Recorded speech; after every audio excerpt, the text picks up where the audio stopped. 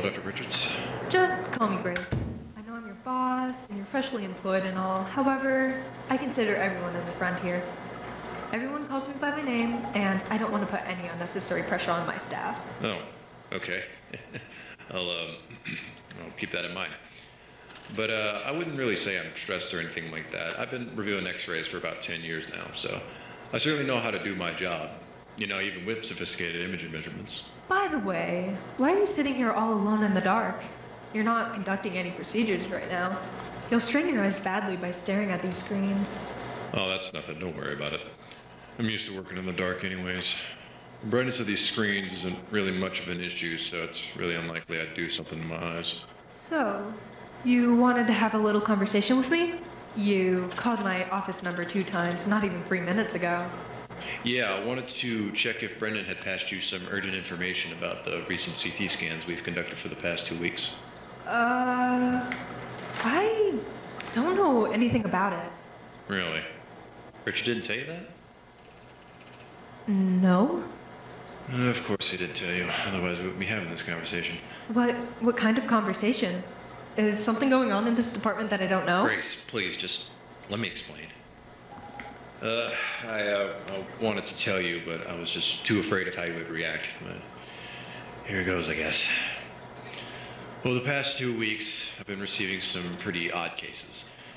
My old job at St. Hannah Radiology Center, most of the time, if not always, I received and examined CT scans of brain abnormalities, skull traumas, and abdominal oddities. Most of the time, it was just internal bleeding cases, blood clots, phenomena, tuberculosis, and 2 cases of immovable lung cancer tumors. But when I started working here, give me a second, let me hand on the computer. Why do you need this camera? It's my tool to record evidence that might be useful in catching this children's poisoner. Children's poisoner? Yeah, but, oh, right. And when I started working here, my first few weeks were exactly the same as my old office. Let me type a few commands.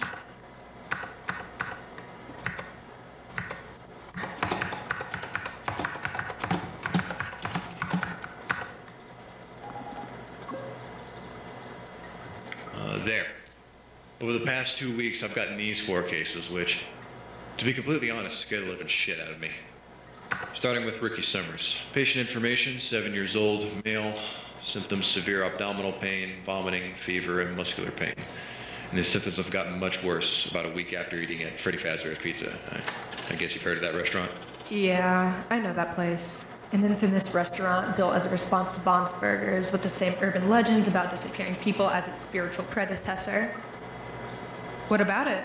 Do you assume that child got sick right after eating in there? I'll get to that later. So after witnessing such symptoms, you'd probably just assume that it was some severe food poisoning or an extreme case of the flu. Yeah, those are typical symptoms of a severe flu or complex food poisoning for that matter. Right, my thoughts exactly. But every poisoning test, and even the viral blood test, showed negative results. And that was until I decided to give him a proper abdominal CT scan. Take a look at this.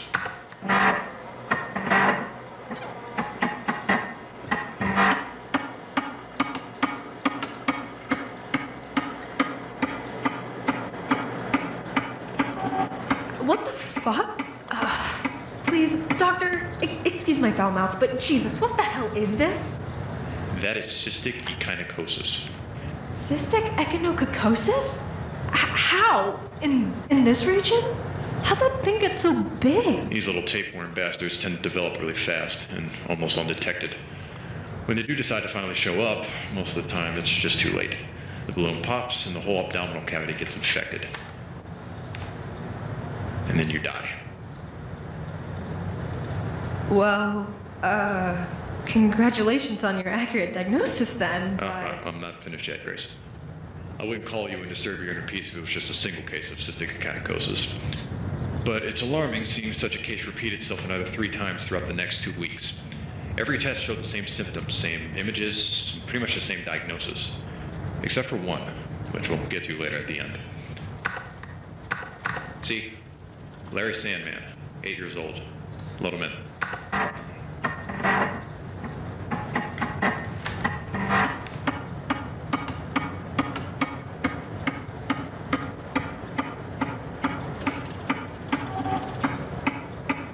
see this?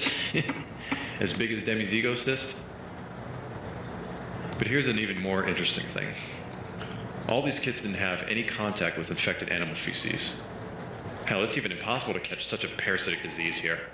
There's no bears, foxes, badgers, or any wild animal for that matter. So I, and my fellow pediatrician, Dr. Goodman, initiated a little investigation and started asking the parents what the hell happened and what they suspect could have caused such an illness. And every single parent admitted that just before the incidents, they had all went to the same Freddy Fazbear's Pizzeria. Now the real question is, how in the hell would they all catch the same illness? And especially from classic cheese pizzas, because we got their order bills in our hands to see what they had for dinner. Turns out, some sick fuck roams around there and adds God knows what shit into the pizzas with motherfucking tapeworm eggs in it. Oh my God. But the worst of all of these is the case of Sadie Preacher, who was 6 years old. Symptoms are unbearable headaches, vomiting, dizziness, and progressive loss of consciousness. I decided that she needed a CT scan right away, and brace yourself.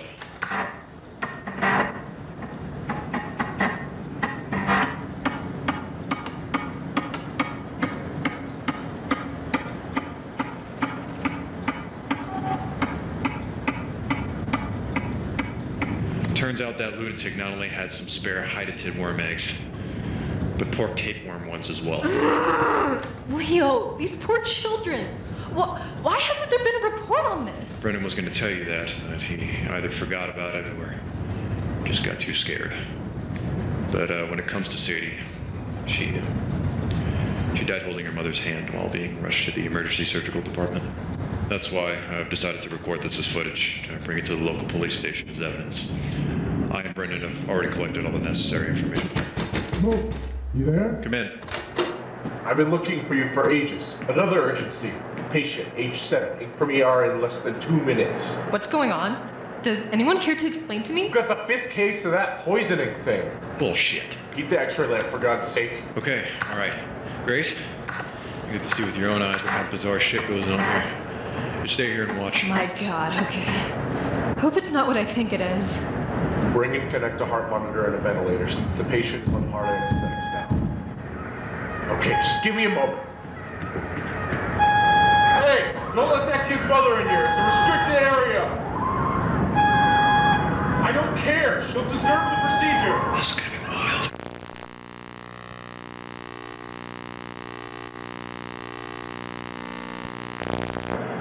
The patient is ready. We can start the procedure.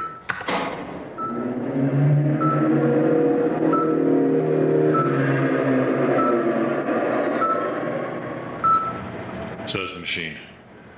Let's start with the head section, and we'll move slowly towards the abdomen. Right. Give me the patient information. Eric Harley, 7 years old. Symptoms according to his mother are dizziness, extreme abdominal pain, blood and bile vomiting, lack of appetite, diarrhea, and loss of energy. Progressively worsening throughout this week. The teacher caught him vomiting gallons of blood and bile in class today. All right, done with the basic info. Let's start with the whole body scan.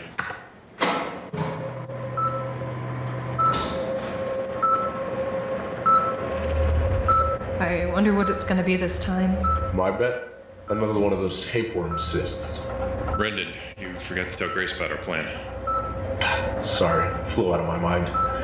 You know I'm really busy recently and I don't have enough time to actually rest.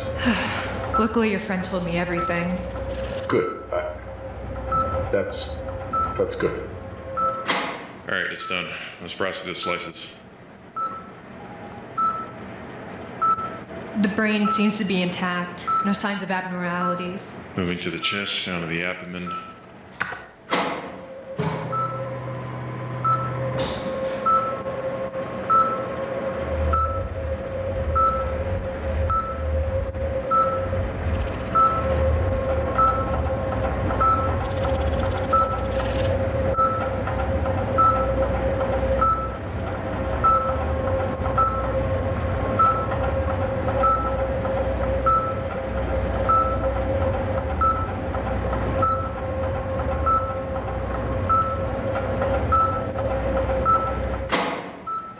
Let's take a look into this.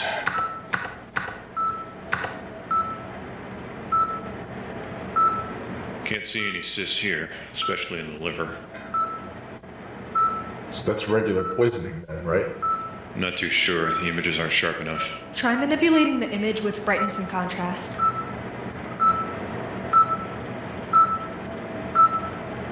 Wait a minute.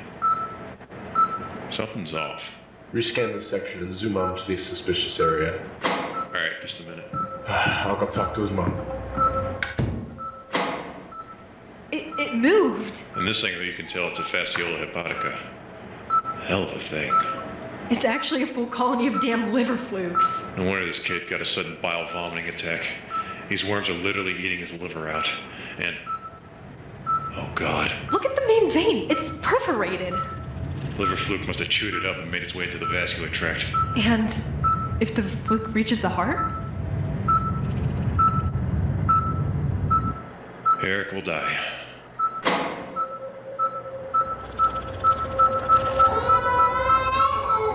What's going on? Ah, shit, he woke up. Abort the procedure! What? Eric! Eric, it's gonna be okay, buddy, alright?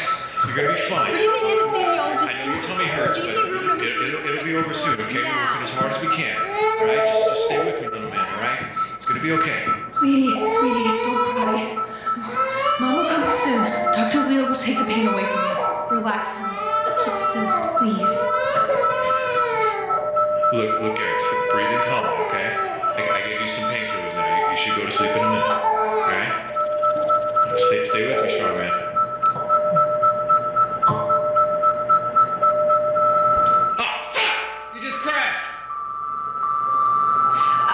I'll intubate him. Bring a defibrillator and life support here.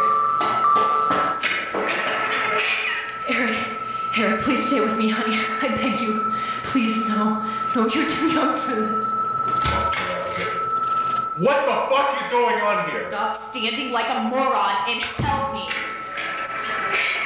Alright, I've got life support. There's no time for this. Fuck yeah, I'm doing CPR. Alright, ready? Stand back. Clear!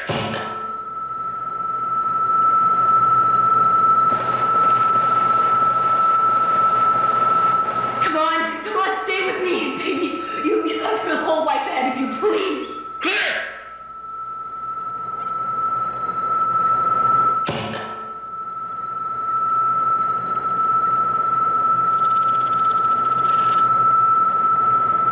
Grace? He's gone. Motherfucker.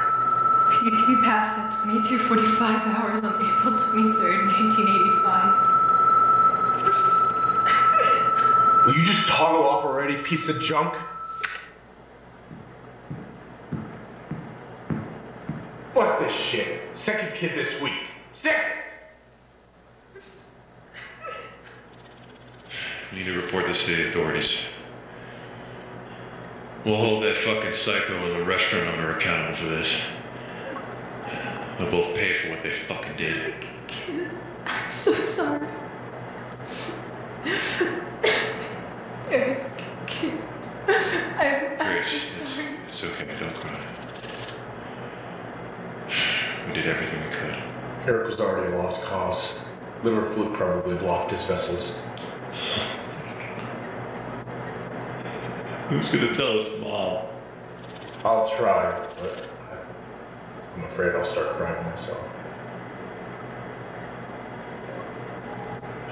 Let's take this kid somewhere nice and prepare him for his last goodbye with his mother. Okay. Grace, come on. We have to do this.